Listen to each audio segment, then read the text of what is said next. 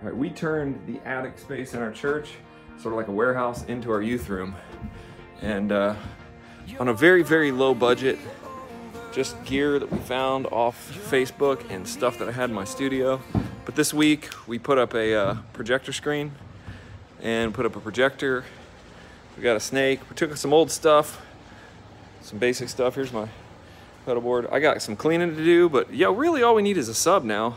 Maybe some in-ear monitors. But I widened out the stage a bit because we got so many youth kids showing up. I mean, there's a ton of kids showing up and they all want to play. So now I got an even bigger, wider stage and all the equipment that I found just around the church. So, woohoo! Foosball too.